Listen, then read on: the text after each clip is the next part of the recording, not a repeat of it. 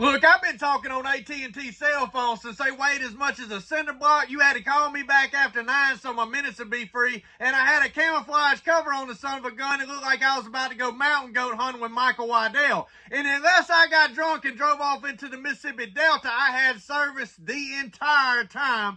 Until yesterday, matter of fact, it was like a good side piece. Kept the mouth shut, was quiet, perfect.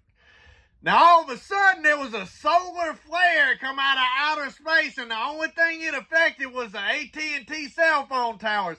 Lies, ladies and gentlemen. That's like being in the ghetto and asking somebody, hey, was that popping sound gunshots? Hell no, baby, they shooting off Romanian candles.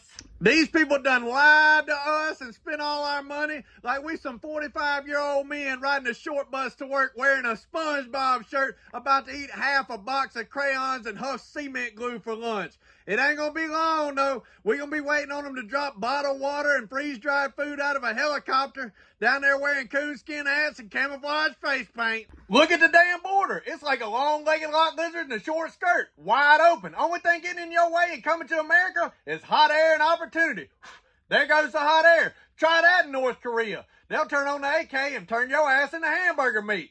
And nobody wants to live there, but your ass still ain't getting in. To ship things out of America into other countries, you need a bill of lading, work visa, passport, things like that. But if you're coming to America, don't worry about any of that. Bring you a ball cap, a backpack, a ballot with Biden's name on it, and come on in. Be sure to stop by all the cemeteries on your way to your new home and tell everybody who to vote for.